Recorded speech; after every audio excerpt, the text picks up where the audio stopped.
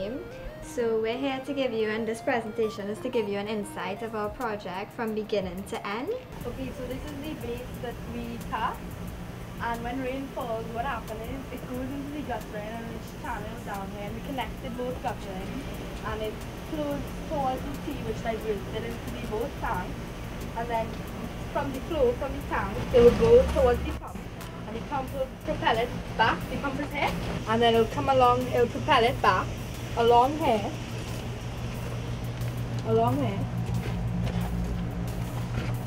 and it will go and to flush the toilets.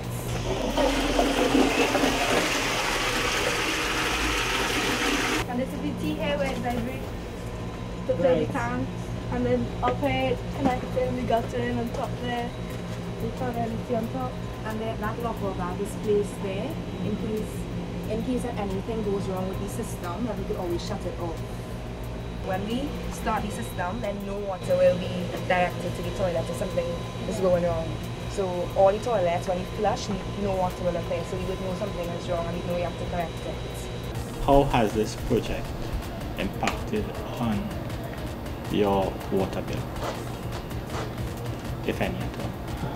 Well, in the tallies that we have conducted, we made two tallies. One of the original, where we counted the amount of students flushing both sides of toilets, and another one where we calculated how much was only for one side that we had implemented. And the percentage of water conserved with us was about 63%, 63.3% in total. So because the total amount of water was about 3,046.4 liters that the whole school is using per day, and on one side of the toilets it was only 1,927.8 liters, which is the side that our system is actually implemented on. So therefore, this project, it's cost effective, it saves a lot of money because it could be implemented on a large scale or a small scale, and so far in Holy Name it's implemented on a small scale. So if the project is implemented on a larger scale, it saves a lot of water and therefore will save a lot of money from how much people have to pay.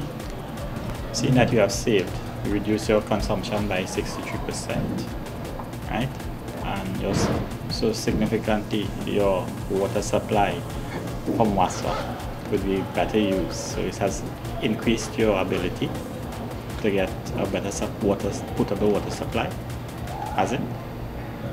Well, actually what we aim for is the water that we're not using could possibly be redirected to rural areas that aren't able to actually get the luxurious water supply that we have now. So hopefully it could be redirected and used for people who don't have our kind of advantages. In terms of sustainability of your project and continuing the project even after the competition is over, has anything been put in place by you all or by a teacher to continue the project? Well, yes. Win or lose in this competition, we plan to install a filtration system where maybe perhaps the water could not just be for only one side of the toilet, but maybe the whole bathroom, maybe washing hands possibly, once that filtration is being implemented. Okay. And what is the most important experience that you will take forward from this project into your academic life and your future? Well, I have learned how much water it takes to flush one toilet, which is 11.9 liters. And also we've learned other skills such as a little bit of plumbing and how to cast cement.